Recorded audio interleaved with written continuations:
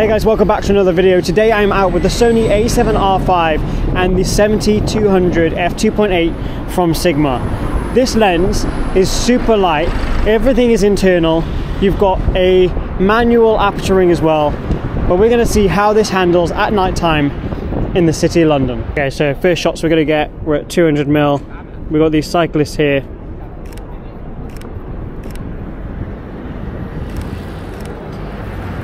That was at 200th of a second, f2.8 ISO 2000. Too slow for this bus. Maybe this bus behind this one. People at the top. I'm just getting the hang of this lens because I haven't shot with it yet. There's a taxi at the light, so I'm going to see if I can get that while it's all parked up. Hopefully I'm not going to get run over. No, he's going straight. Cool. There's also people going across the street.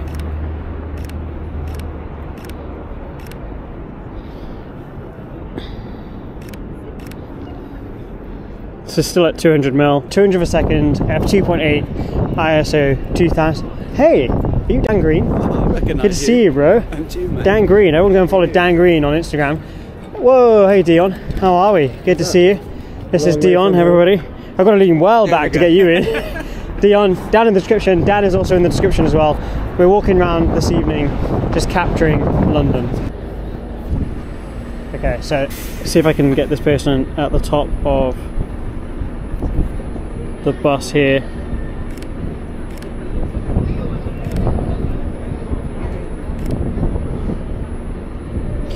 The reason I love 200mm, well 70-200, I love this focal length because at 200mm you get that really nice compression firstly, and secondly you can get really nice shots from further away.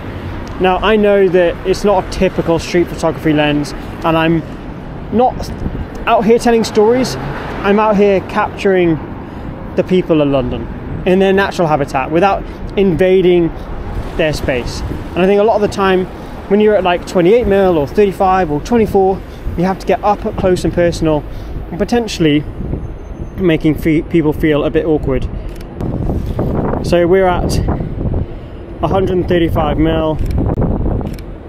Okay, so that last shot was at f4, 100th of a second, ISO 2000. I've come into Soho, well we're walking down into the Soho area, and there's some people sat in the coach and horses opposite me, which I think will be a really cool shot. I think landscape, 200mm. Oh, that's nice. And maybe get this one because they're kind of framed a bit better. Definitely looks better in landscape than it does in portrait, but we'll get one in portrait. I'm going to change the focus area to wide and let the lens do its thing. I'm actually going to put it in singles, which is quite nice. It's going to set the tone for the rest of Soho as we walk down into the streets of Soho. So we're going to, I don't know if we're going to go left here or we'll go straight. So there's a dude sat here on his phone. I just really like the lighting on him.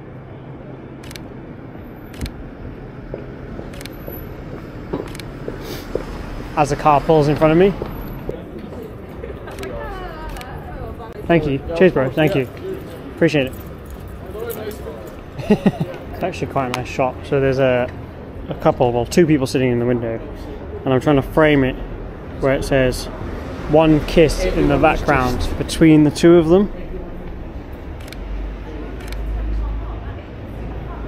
So I'm going to get a shot of this street here with the neon sign down the end, but I'm going to come further up the road to shoot it at 200mm. I think if I get down, I'm just waiting for somebody to be walking up the street, which will give it a nice,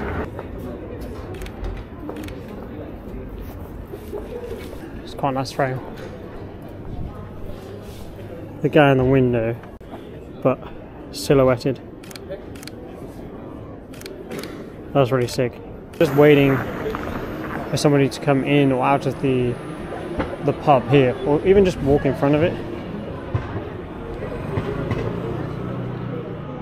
But I do want one person, I don't want multiple people. There's a dude there, maybe it'll like line up at the right time. Okay, I've got this frame before, but I haven't got this frame at 200mm. And with the lights and everything, that's really nice. Testing the autofocus on this. Change the focus area to center.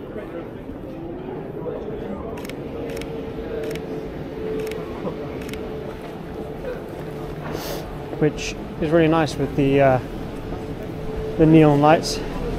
The dude enjoying his night, really nice. So far with the Sigma 70-200, I'm actually really enjoying it because it's not too heavy, it's not too bulky, it is a little bit too long. I think in comparison to like the Sony, this is longer, but I do like that this is cheaper. On the side you have a bunch of different options, and as we just worked out, there's a focus mode here. So if you want it to have full focus area, so where it's going to focus on everything from its minimal focus distance to its maximum focus distance, you want that slider all the way to the left. If you want it from 3 meters to infinity, you want it in the middle. And if you want it just to 3 meters, you want it all the way to the right hand side. And the reason I found that out is because it wasn't focusing properly, so I had to find out the reason why, and that was the reason why. Now I've got it on full focus mode and it is super quick with its focusing. So I'm thinking a nice compressed shot shooting down Chinatown at 200mm.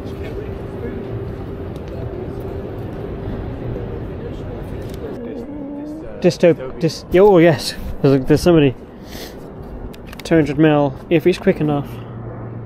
Of course. We're at 125th of a second.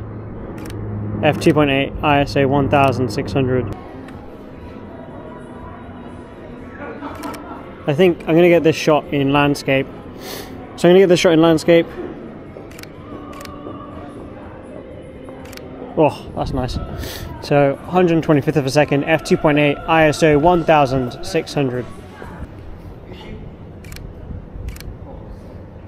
Do it down here. We're at 160 of a second, F2.8, ISO 1600. The guy just chilling there, having his break. Obviously been quite a difficult day.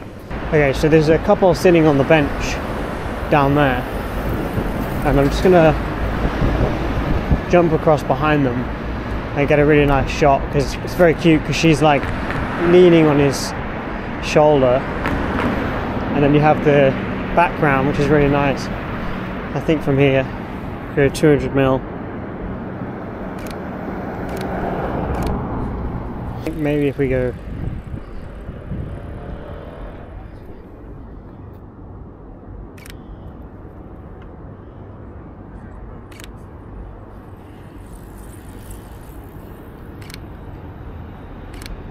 that's a nice frame. Just wait for this cyclist to go past. What do you think of it so far? Well, the lens, I actually think it's really good. I think the size is nice. It's not too heavy, it's not too bulky, like it's quite thin. I feel ergonomically it's quite nice, and it's not too heavy like to hold out. Like I could probably hold that out for a good 3 minutes. But that's how we shoot, well, how I'm shooting because of the video. Normally I would have it against my eye, which is actually not that far. It's actually better like that. Yeah. So I think it's not too bad, because otherwise it's too close and your hand's going to catch on this. Yeah. A nice reflection of all the lights here. I think if I do this at 100,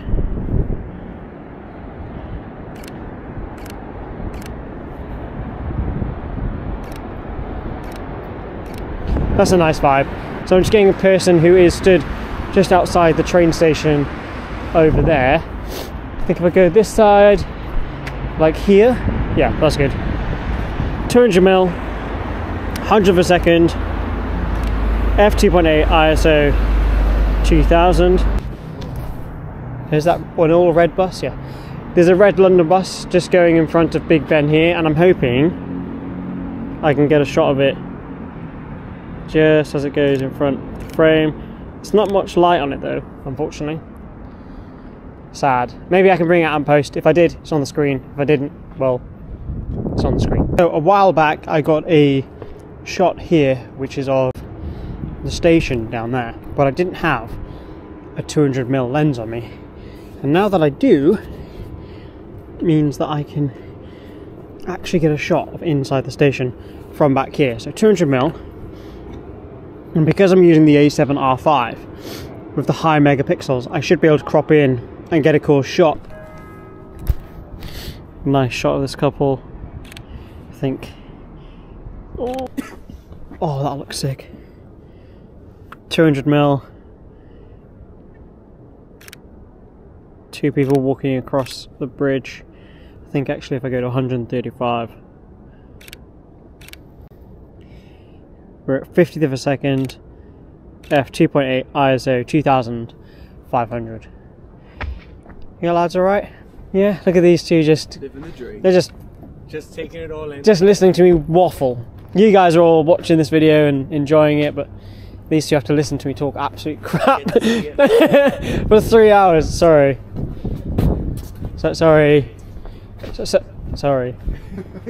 So I'm gonna get a shot at 70mm in front of Big Ben.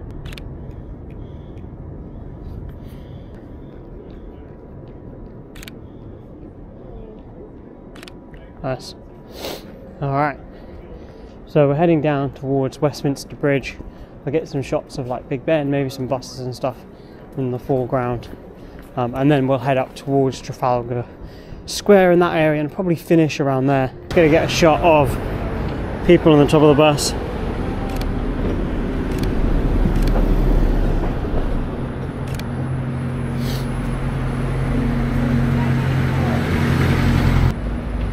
Dude at the back of the bus. Maybe a 70mm shot of the person in the actual like bus stop might be a good shot.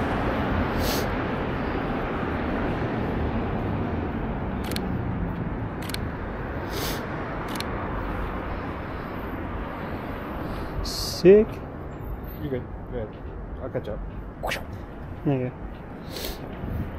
Do do do do do do do